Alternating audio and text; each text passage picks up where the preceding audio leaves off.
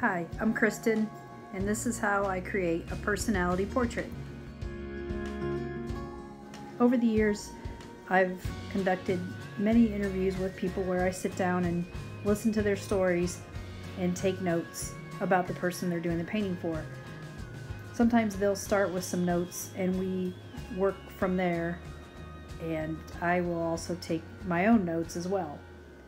A lot of times I have an idea immediately of what I want to do with the painting.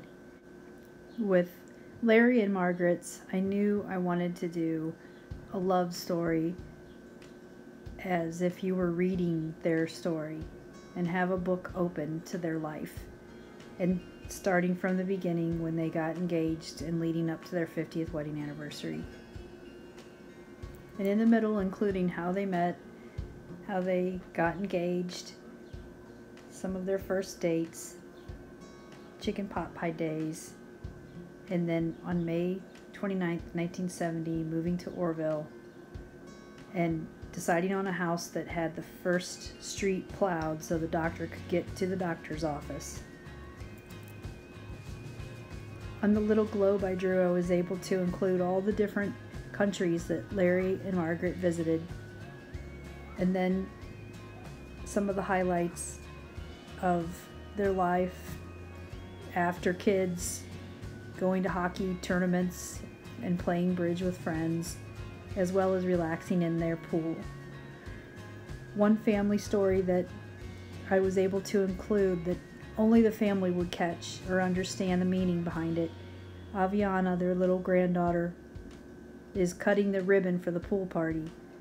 The reason for that is because Dr. Sander was the one who cut her umbilical cord when Larry and Margaret were there for the birth of their first grandchild. So I thought that would be a special way to symbolize that moment.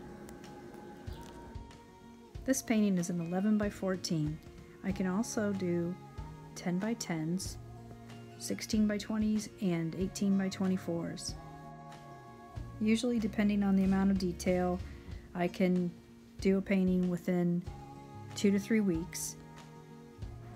So if you know someone who has a big anniversary coming up, or is turning 50 soon, or you just want to capture a special time of your life, contact me at Kristin-Art at AOL.com. That's KRISTINART at AOL.com. Or find me on Facebook and send me a message. Have a great day. Thank you.